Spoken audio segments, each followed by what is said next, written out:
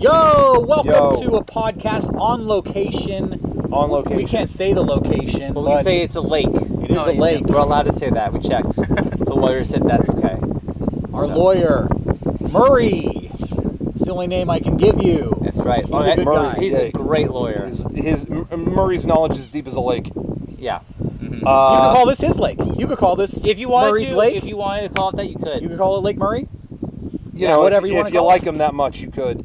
Anyways. I don't normally embrace the outdoors, but Sean's always telling me to, so just like him, I'm sporting the Padre cap He's today. trying to become more like me. Yeah. Who's Sean Chatfield?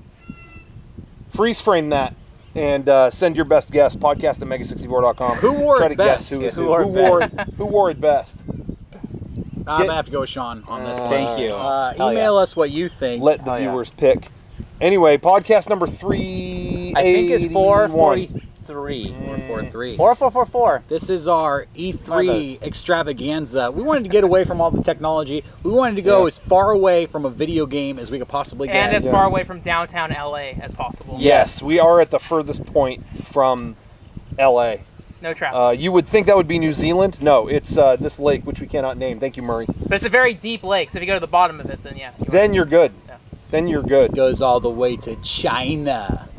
Uh-oh. I don't know what that means. Is that that could have been racist? No, you can let us know. that's not Podcast. racist. Eric could have pressed the button. Every kid ever has dug a hole trying to get to China. That's not a mentioning racist thing. mentioning China in any humorous way. That's racist. You can't they can even do get that us anymore. They could get us. Oh man. China is a world superpower. They're a global power, yeah. They don't have to tolerate our Do shit. you think that when they dig holes, they're trying to get to America? You think they do that over there? No. Was that a gag there? When they dig holes, it's like a forced labor type of thing. Oh, I wasn't gonna go that dark with it. I was just.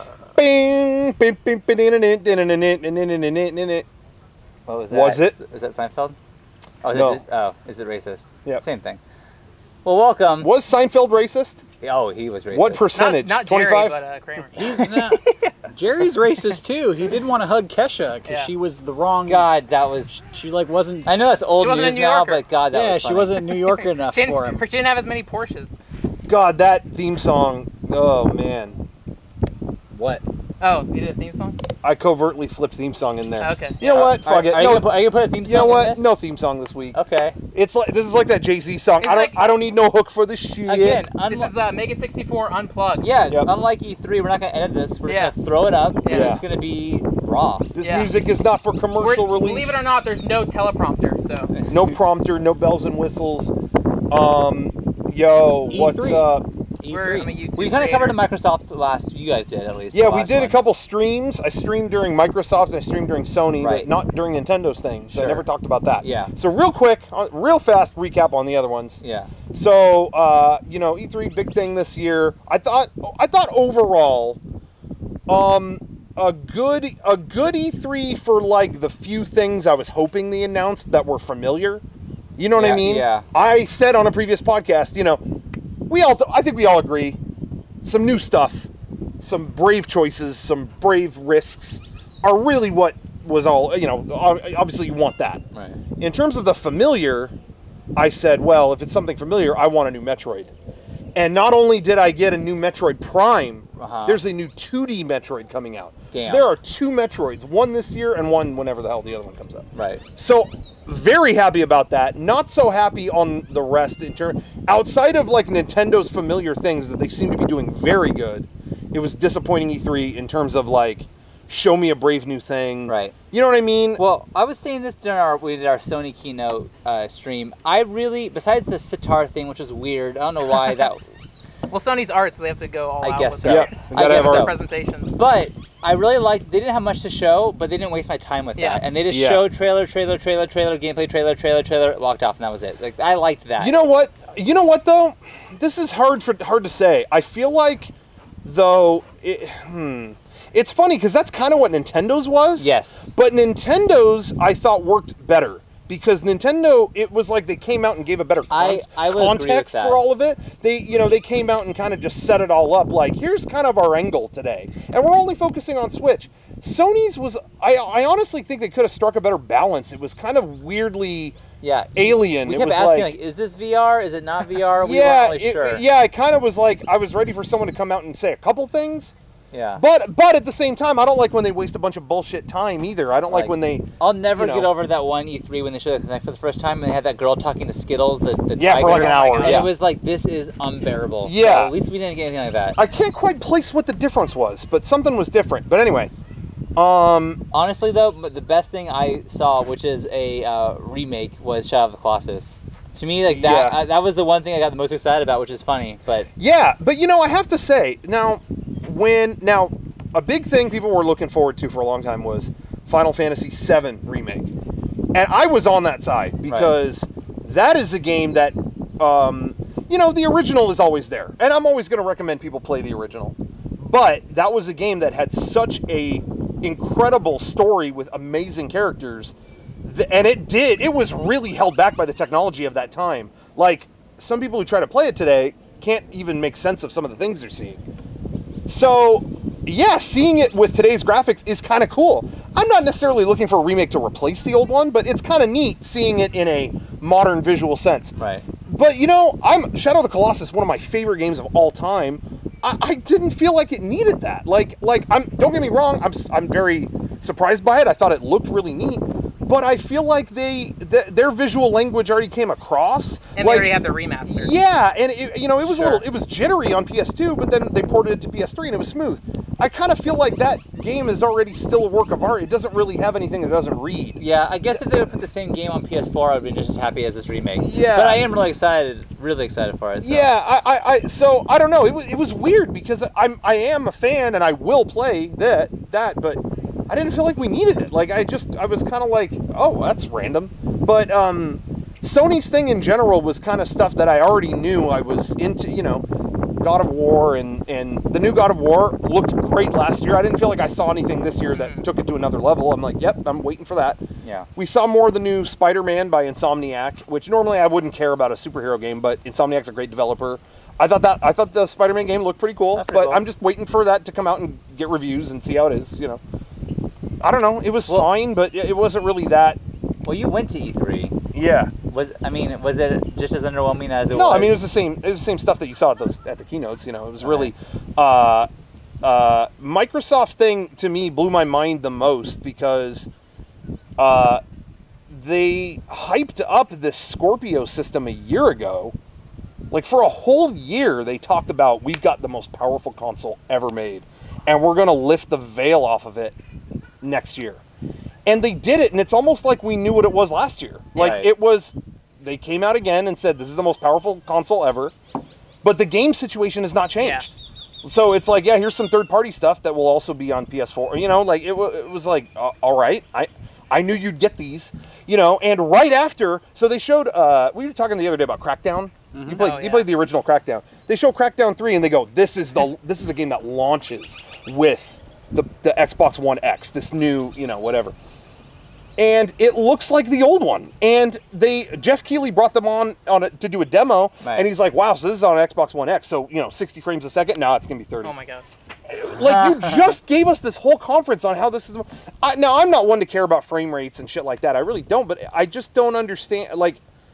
Did they give a reason? Did they pay $500? With Crackdown 3 specifically, originally when Crackdown 3 was announced, they said the power of the cloud. We're gonna do crazy shit with physics you've never seen before. Yeah. That's not in there anymore. Yeah. They I think it was in development hell or whatever, or they completely changed direction with the Xbox. Yeah. With all that stuff. And so with Crackdown 3, it looks like a straight sequel on 360 hardware. Yeah. So I feel like that game was in development hell. They rebooted it, and now here's a quiet release of it. I just feel like who's buying this? But they showed the system, and the first thing it shows Minecraft, like 4K. Minecraft. That's 4K. exactly that's exactly what I was thinking. It's like, what games make it so this is worth it? I saw an interview with Phil Spencer, the head of Xbox, and he said they have started to lock down development deals, but you won't see stuff for 2 to 3 years. Well, then so they're still behind on that. Yeah. Now, granted, the PS4 Pro announcement wasn't that enthusiastic either. Yeah. But, you know, whatever. Okay, if you got a 4K TV, it plays it in 4K, and same with this new Xbox. But I just didn't think, I don't know, I just didn't think there was anything compelling to... You know, even with the PS4 Pro, they gave you something. It was like, hey, VR games are going to run a little bit smoother, and you know, whatever. Like, at least there's VR and all this other stuff. With the Xbox, I just don't... I didn't see anything that compelled me, personally. Were you able to play Mario Odyssey at E3? Mario was there. I was not willing to wait for that. I just had no desire. But I will hand it to Nintendo that their booth, Yeah, that was cool. unlike last year when they did the Breath of the Wild presentation, their booth was like walled off. Like, what was the fucking You had to wait point of hours that? to get in. This new one, it was like a Disneyland attraction. You walked in, yeah. it was New Donk City. It was like you were in New Donk City. Oh, you're there. And there was tons of stuff to look at, even if you weren't waiting for the game. So I watched a ton of different demos of it, playing it at every location, and it looked really great. But like, I'm ready for that. I'm ready to play it. I don't need to wait for that. I'm ready. The one game that I did play, I just wanted to say that I hadn't played, that I wanted to try, and luckily we were given the chance to, was Dragon Ball Fighter. Is it Dragon Ball Fighters? I think Dragon Ball Fighter Z. Fighter Z? Or Dragon Ball Fighters spelled With a really Z. cool with a Z. One of the two. Either way, they were nice enough to let us play that, and that game was incredible. That game was incredible. Every move, it's a fighting game. It looks like the hand-drawn animation, but it's all 3D in 3D. And every move was iconic from the show. Every single thing. Frieza's grab was, him doing that. That's how Krillin dies. Every move was like from something. Spoiler. Yeah, great. Now I know that happens. Well, these guys who are watching this, they've probably seen all our videos, and you saw me die. That was Krillin. The thing I love, you were Krillin? I was Krillin. Now you spoiled it again. Great. Spoiled our video. The thing I like They about- probably already saw your review of Dragon Ball Fighter Z. I was on the Bandai channel. They did. They recorded my reaction. A little bit confusing. Didn't really understand what you were going for with that one. Oh, God. They recorded as soon as I was done playing the demo, they recorded me for the Bandai Namco YouTube channel. And I flubbed the line. I came out and I said, it's a game that perfectly replicates the game. And then I meant to say show, that it replicates the show. So I immediately stopped and did another take. And they didn't use the other take. They used Are you the serious? first one. Yeah. So all the comments are like, game replicates the game. I caught it, and that's on them. Hey, that editor's on a crunch time. You know what? He doesn't care. He probably just wants the raw He probably was like, reaction. oh, this is Rocco? Fuck He doesn't this want guy. the- I'm going to make him look stupid. Yeah, that he makes sabotaged sense. you. That's Yeah. actually the most logical I will say one thing really explanation. cool about the Dragon Ball Fighters. I haven't played any of the other like Arc System Work games, like BlazBlue or Guilty Gear, whatever they do. I don't know. There'll be angry anime comments. But anime comments, look out. I hate those. I love it's a 2D fighting game, but like set in a 3D space. So you'll do a grab or a move, and the camera will come in and like zoom in, and you'll see a different angle, and you'll see the crowd and everything, and like the fluidity of the camera and everything is like unreal. I haven't seen anything like that before. Yeah. It's super. So cool. it was great. So honestly, that's really the main one I wanted to talk about. But in terms of just announcements of familiar stuff, I mean, Mario looked incredible. That trailer somehow topped the first one. Like that, I'm so excited. It's coming out in October. Aware that you putting the hat on things means you can control that thing. Yeah, that's a totally they new completely announced thing. that That at was E3, cool. yeah. So, Which is great because the game already looked exactly what I wanted. The original announcement, like last year, like perfect. And then last minute they dropped this and it's huge. Mario's possession abilities. Yeah. So that was great. Pazuzu Mario. What if you put the Pazuzu hat on Mario. Bowser? Then what happens? What's that? Identity Crisis. That's probably the ending. That's probably the ending. Yeah. Don't spoil it. Sorry guys, I spoiled the game. So that was really cool. One thing cool that Microsoft did announce is Xbox backwards compatibility. That's not coming out till the end of the year, but I'm excited for that. And that, at every one of Microsoft's keynotes, gets the biggest applause. But I'm like, I don't know. It's like not a new thing. I think it's great. Backwards compatibility is a thing systems should have. I just want I think it's great, I just but want them like, to keep putting pressure so Sony will do something or step them up because like you still can't play like PlayStation games on PS4. Yeah. Which would take nothing to emulate. Yeah. So. Which they made a comment recently that was like, People we don't looked care at our about- old games and they don't look good. Yeah. It's like, so like that is so not the issue here, Right. you know. So anyway, but yeah, Nintendo had a lot of exciting for what I wanted. They had exciting stuff. But you know, otherwise it was whatever. Yeah. Sony has Hot Shots Golf, Everybody's Golf, that's coming out. And then Microsoft, the cool thing, they announced Cuphead's release date finally after like 5 years. Well, Yeah, what is after it? like 10 years of I hearing think about it's Cuphead. like end of September. Oh, That's soon. it. Yeah. But I'll get that on Steam on PC, not the Xbox One. 3 months away. Yeah, I'm Yep. getting ready. Oh yeah. But yeah, those are really the main things I think. Yeah. Nintendo dropped it. They have a mainline Pokemon game coming to the Yeah. Switch. It was a very quiet announcement of someone working at a desk looking Yeah. at the camera. It's being That's worked a on. very Nintendo Yeah. thing. A new Pokemon game being on the Switch is awesome. I haven't played one since Red and Blue, but it being on a main console and becoming a portable, that's kind of cool. That's like cool. I'll check that out. You know. So anyway, Yeah. that's that. Yeah. Well, I can now talk that I played ARMS. I could have last week, but I wasn't here. Yeah. My review is pretty much the same as Rocco's though. Like my kids think it's awesome. I don't really care for it. It's another fighting game, but it's like the gimmick is kind of funny with the arms, and you can like choose having like missile arms or chainsaw arms or whatever you want to have. Yeah. But yeah, it's just not my. Is there any like what's like the packaging of the game? Is there any like story? Is there like a progression at all? Is it just here's this arena and fight? Yeah. I mean, there's a single player mode that you progress through. And sure, but it's the same thing like Street Fighter. It's like, yeah, they have a story mode. There's like bonus stages. Yeah, and stuff. But it's not like it's like a real. Did you guys hear about the ARMS tournament at E3? No. Anybody? They had an ARMS fighting tournament at E3, and the winner got to play the producer of ARMS. I did hear about that, yeah. Who then destroyed the guy in like 2 seconds, which is unfair, but is almost, you know, very akin to what a video game fighting tournament would be like, where the main boss is impossible to beat. Right. That's the Mike Tyson of the game. It just feels like a total bitch slap to that kid, though. You know, like, oh, congratulations on winning the tournament. Now play the guy who made the game you died. The guy's also been playing that game for years, whereas this kid just had it in his hand. No, exactly. This guy wrote the code for the game. He knows the perfect timing. He knows everything about it. Maybe the tournament is just so this guy can find a friend, you know? Like, he's just dying to play someone on the same level. They should have had him That's like step into the Matrix and fight Neo. Yeah. Well, start me off with somebody smaller. They should have had him go against Reggie or something, like where he's close enough that he might know it, but he didn't develop it, you know? So, unfair. Well, cool prize. We'll sort out the tournament next year. What a cool prize. Nintendo leaves a bitter taste in your mouth at the end of a tournament. So it really builds you up to knock you down. So the kid will buy the game and train. That's what he has to do. Yeah. I thought that was funny. Yeah, it's funny. I think it's a great $30 game for $60. Yeah. I don't know. For me, I don't know. Yeah, that's kind of how I felt. Well, that sums up all console games. A lot of games, yeah. All console games nowadays. You've been playing Tekken 7. Yeah, I got Tekken 7 when it came out. I got it on PC. It's great. I haven't played Tekken. I played Tekken 6 a little bit, but like Tekken 3 and Tekken Tag were like my main Tekkens like over 10 years ago. Tekken 7's great. Unlike Street Fighter 5, there's a lot of content, like tons of characters. There's like a basic arcade mode. There's treasure battle, so you just fight people and like get unlockables. The customization is really great. Like there's so much goofy stuff. It's it's very Japanese. I love that stuff. I mean, like every character you can customize. So like with martial law, I made him look like a kind of like a casino cowboy. He's got a flashy gold suit, a big cowboy hat. So when you go in play online against someone, whoever your opponent's totally thrown off by how fucking goofy and stupid you look. So, psychological warfare. You do a lot. I mean, you can like dress people up like cowboys, bikinis, make them dress like sharks, whatever goofy stuff you want. You know. Can you just go straight up naked? You can't go naked, but you can go like underwear or a bikini. Yeah, not yet. There'll be a day you can go naked. Yeah. The closest naked I've seen. Shut up about Tekken for a second. The closest naked I've seen in a game so far. I thought this was a real life story. No, I haven't made it that far yet.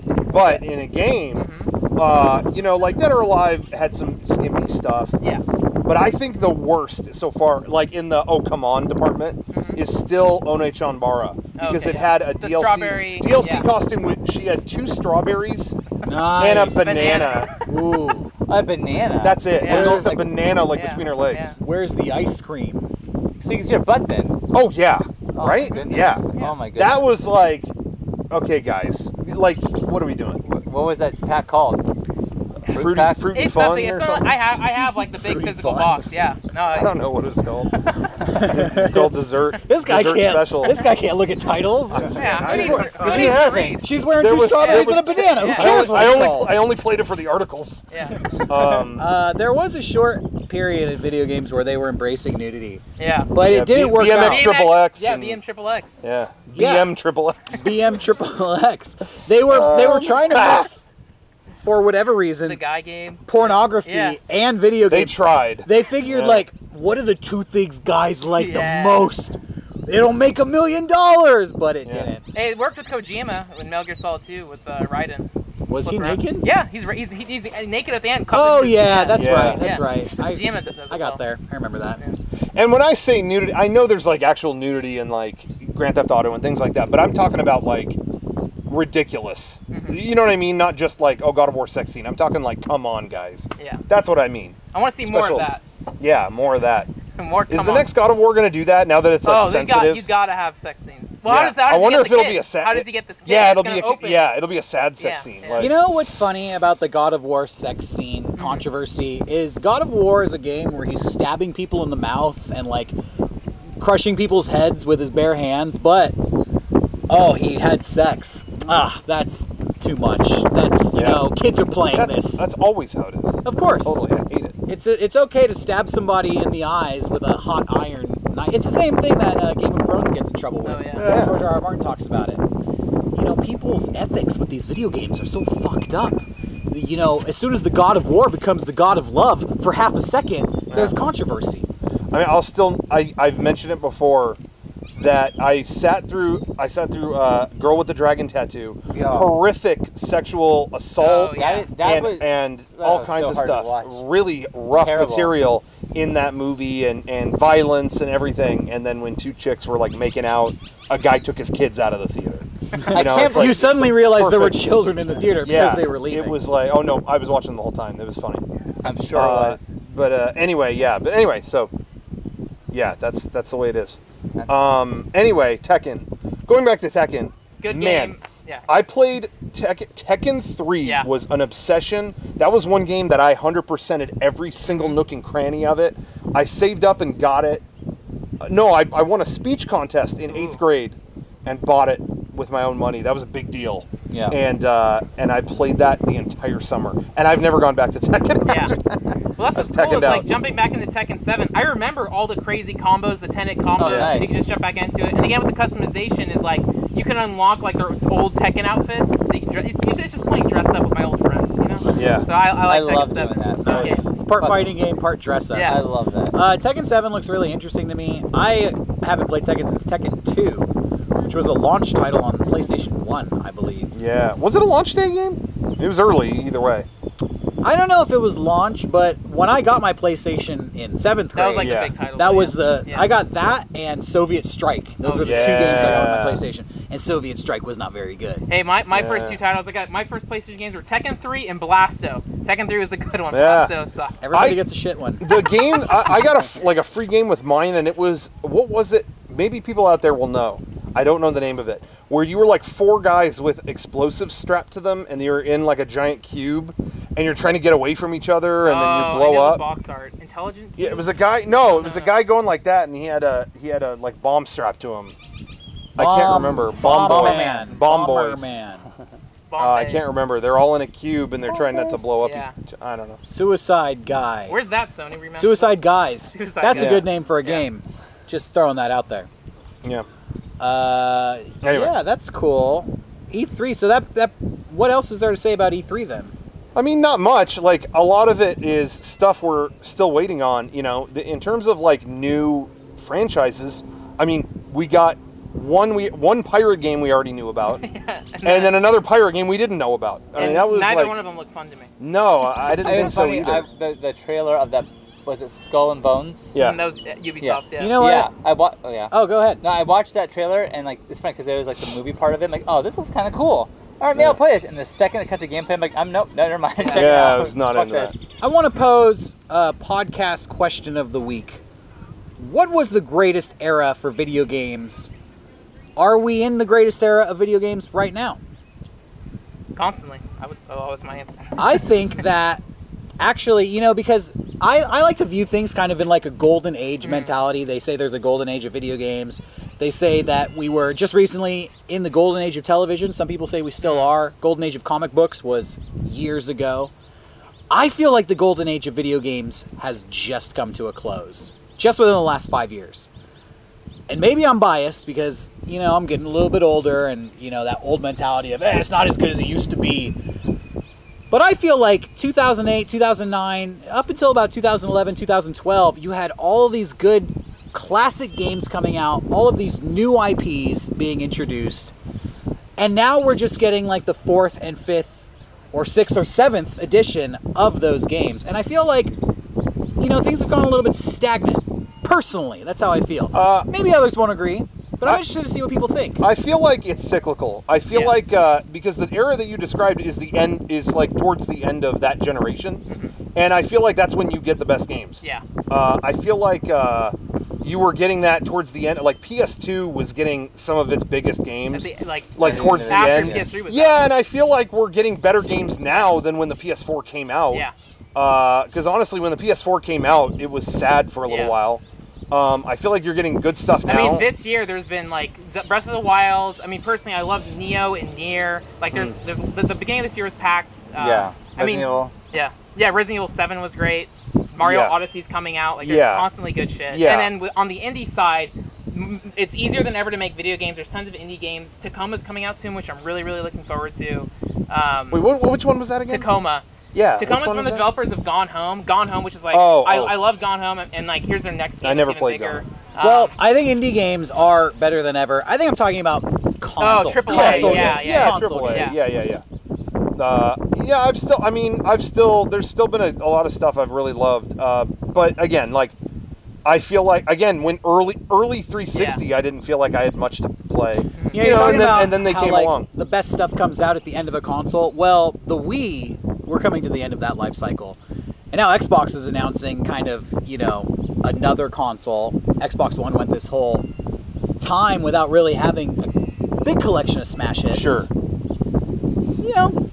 But I just think the Xbox is not really. They never had it. They fucked it up. There we go. They fucked it up. I feel like PS4 is doing great with all their Japanese exclusives. I think PS4 has been cool. Japan, I was talking to Rocco about this. Japan is killing it with video games and creativity. I think American games are kind of starting to resemble Hollywood movies a little bit. Well, yeah, and I was just going to say how arriving at that, it was funny because, Derek said that. He's like, I feel like games are just like replicating the movie industry right now. And let me just explain what I meant by that. I feel like a few years ago there was a big news story, video games are the biggest moneymaker on earth. Oh, yeah. More than movies and music and television combined. Yeah. And suddenly all of these investors were like, really? And since then, I feel like games have kind of played it safe, kind of played it, so that, it's a guaranteed hit. We don't want to push the envelope too much. Let's do Assassin's Creed 4. Let's do Assassin's Creed 5. Yeah.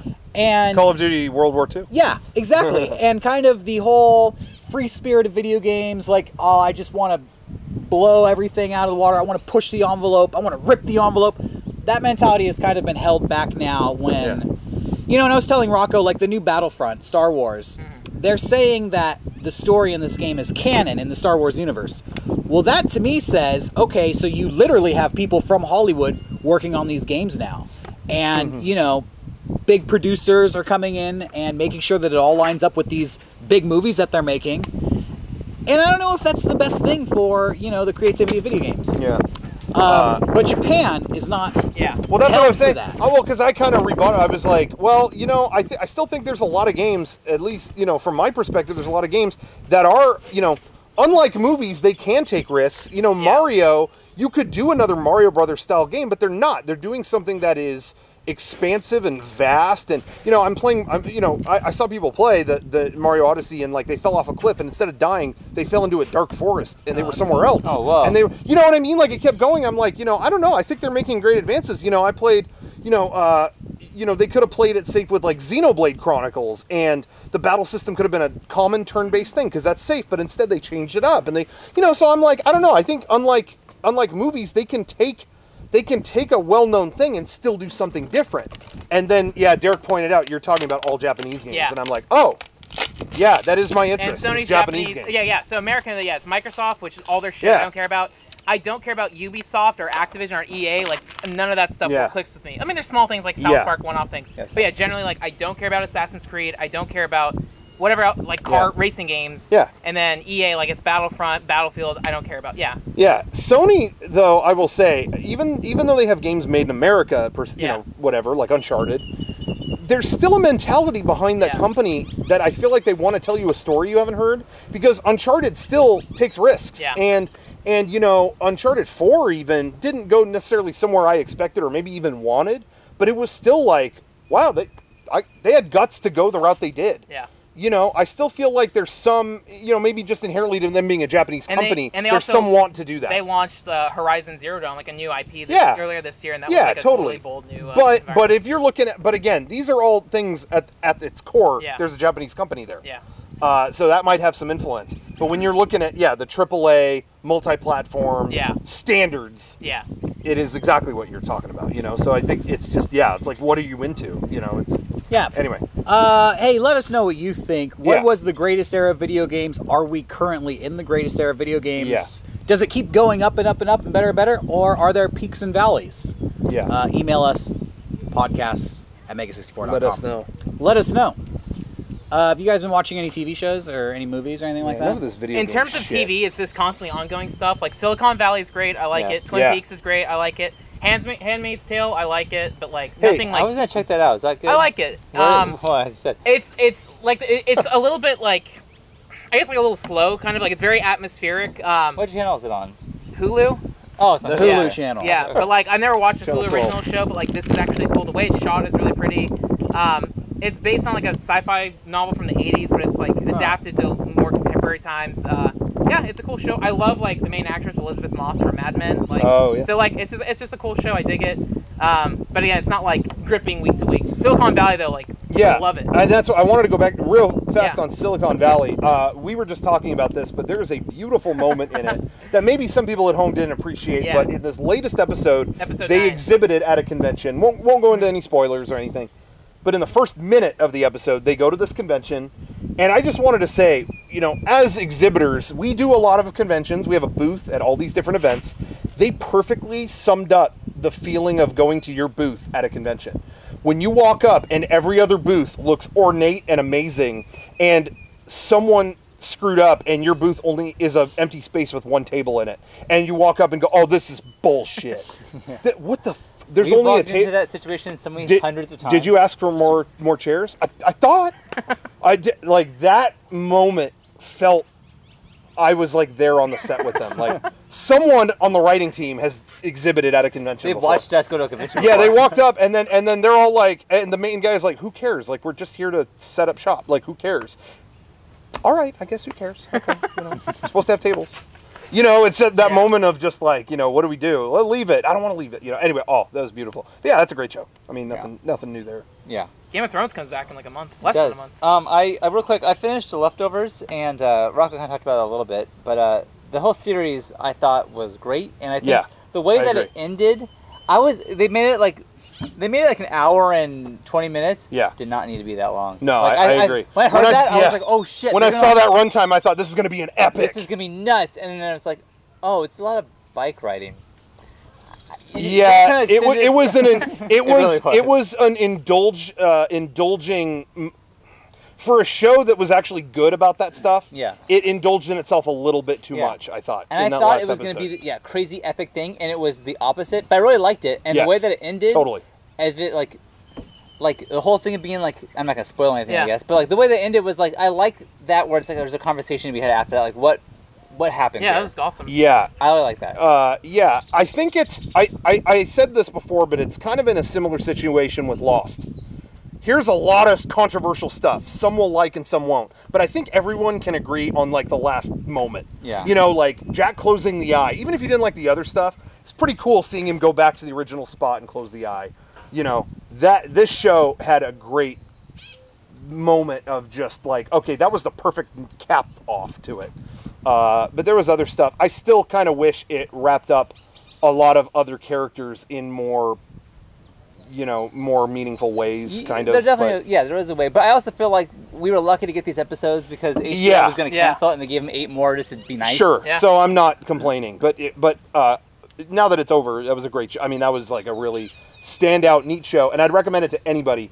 It's 28 episodes. It's barely longer than one season of Lost. Right. So... yeah, at least give it a shot. Yeah, give it a shot. I mean, you have nothing to lose. You'll be done with it very quick. And at least for me, I wasn't like fully hooked until like maybe 4 episodes in. Like for me, it started like okay, but see, even if you're not too hot on season 1, season 2 was such a higher level and it stays there. Totally. But even season 1, like I thought it was cool. Yeah. If you like Colts, like it's good. Yeah, exactly. Great band. It is a good band. I saw a couple movies over the week.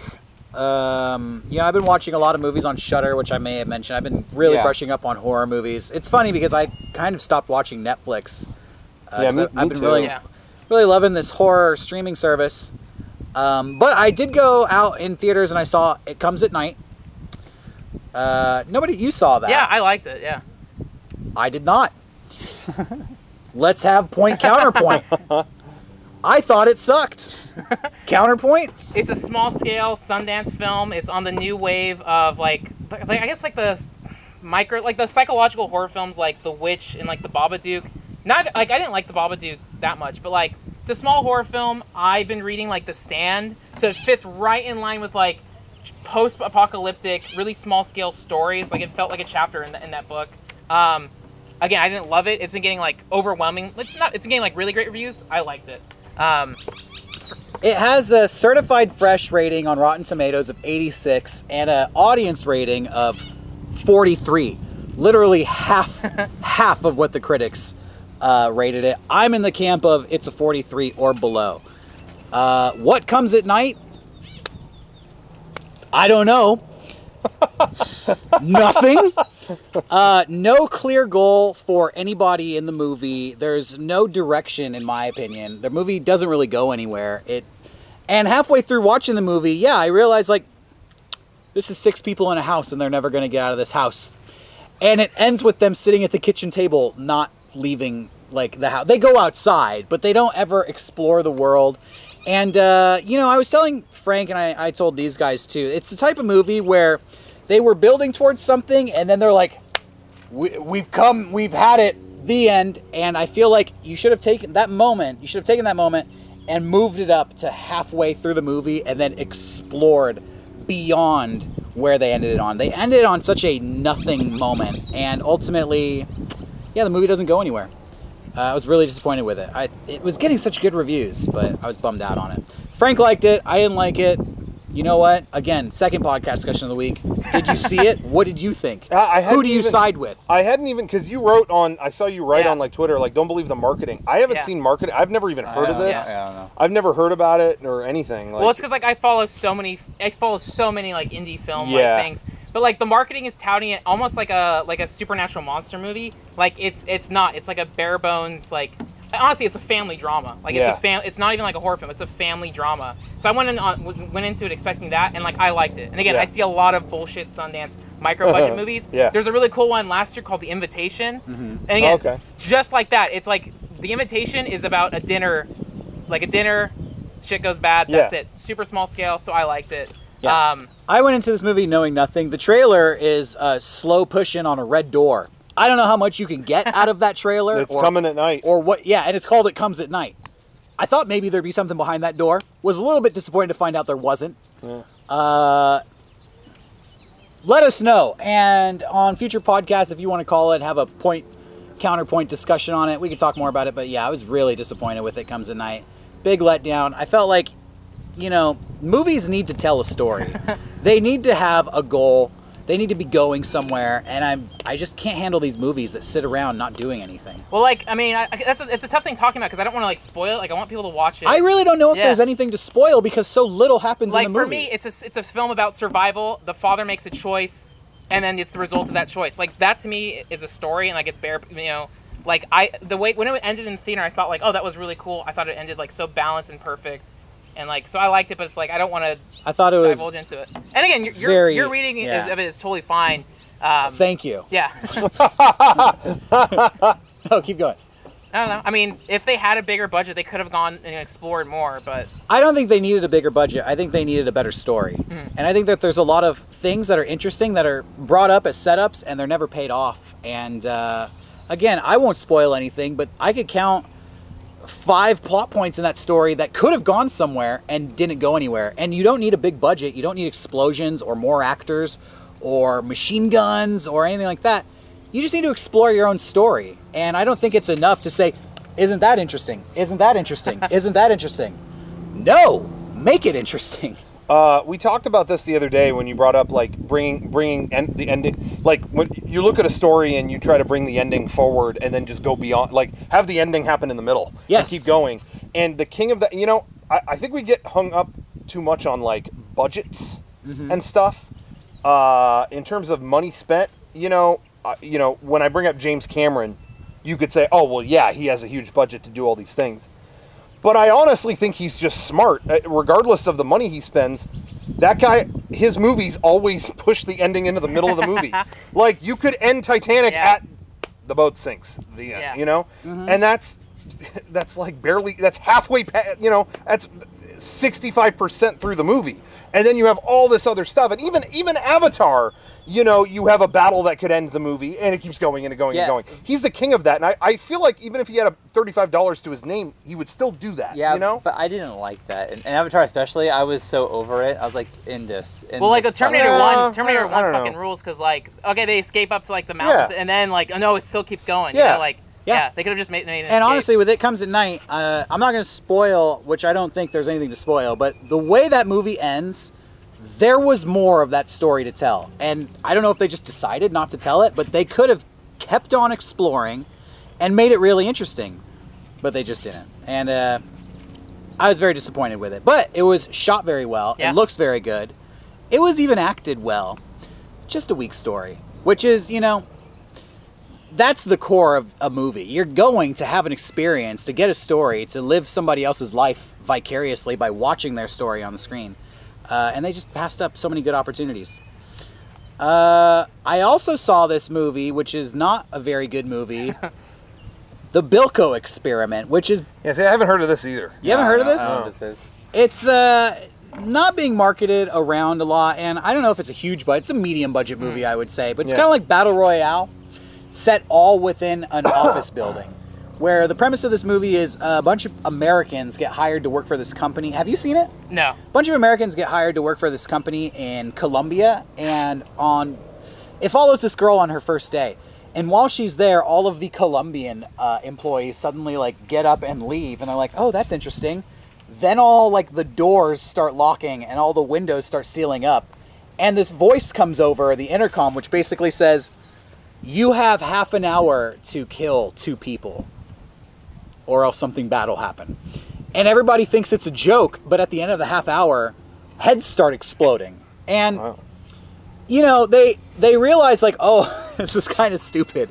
But they're like, oh, we agreed to have, because we're in Colombia, we agreed to have this company put a tracking device in the back of our skull.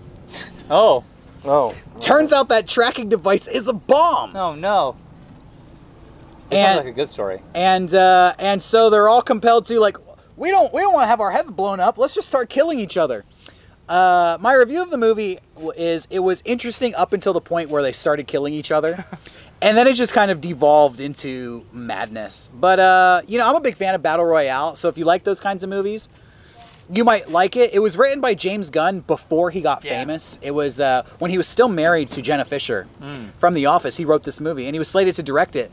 And then they got a divorce. And I was reading about it, and he said, like, you know, I don't really want to make this kind of movie when I'm going through a divorce. So it sat on the shelf for like 10 years. And then he becomes one of the biggest directors in the world. And they're like, let's make that movie you never made. But he didn't want to do it, so they gave it to another director. Kind of an interesting story about the process of making it. Check it out for yourself, The Bilko Experiment. It's funny. I was going to say, it's funny because Ben Wheatley also did a movie called Free Fire, which is like same shit. 30 people, like, people have to shoot each other. So it's like, it's interesting how the waves go. Battle Royale comes out, and then whatever, 10 years later, Hunger Games is a huge franchise, and now these small indie companies are like, oh fuck, where's our Hunger Game Battle Royale thing? And which is so unfair because Battle Royale was banned in America until Hunger Games came out, and it's like it's such a better movie than Hunger Games. I never saw Battle Royale until like a few years ago, and I was sick, and I put it on, and it was great. It's legitimately good. I think we're running out of battery on the camera, so let's wrap this up very fast. Hey, I just How much longer do we have? Like 2 minutes, 1 minute. Yeah, we put out a new episode of Friend Dimension on our Patreon. Check that out. If you are not a patron on our Patreon, you can get, not free episodes, almost free, $1, okay? Yeah. What can you get for less than $1? Nothing. Go to our Patreon, patreon.com/MEGA64. Check it out. Yeah, we played a little Bomberman and Puyo Tetris. It was a combo, so look for that. That was a lot of fun. That's 1 minute. That's on our Patreon. I want to thank our sponsor, Kickapoo Joy Juice. DrinkKickapoo.com. You can get this wonderful drink. These guys have been great. delicious. So to good. the last 30 seconds drop. left. Okay, there's a lot more ducks here than So there were good. before. Fuck, 20 seconds. Where did all these ducks Wrap show it up? up. Hey, and also we are going 10 to be, seconds. We're going Fuck. to be at Anime Expo. Shit. We're going to be at Anime Expo the whole weekend. Our panel is on July 4th at 3 p.m. in room LP1, so check that out, and we'll be at RTX too. Look up the info. It's on MEGA64.com along with all the other Go to our information. archive channel, YouTube. Turn off? No, it's still going. Go to our MEGA64 archive channel. We announced everything we're bringing to the cons this summer. It's totally badass The stuff. keynote is there. Posters, shirts, enamel pins, Yeah. all kinds of crazy stuff. Check it out. It's Yeah. going to be awesome. Go to a museum this summer. Read a book. Yeah, read a book. Paint a painting. I'm gonna use the rest of our time. I went to Yosemite and Oh. it was Oh, God. Turn it off! so good. Damn. There Fill was up the cart so as much fast as you water in can. the water.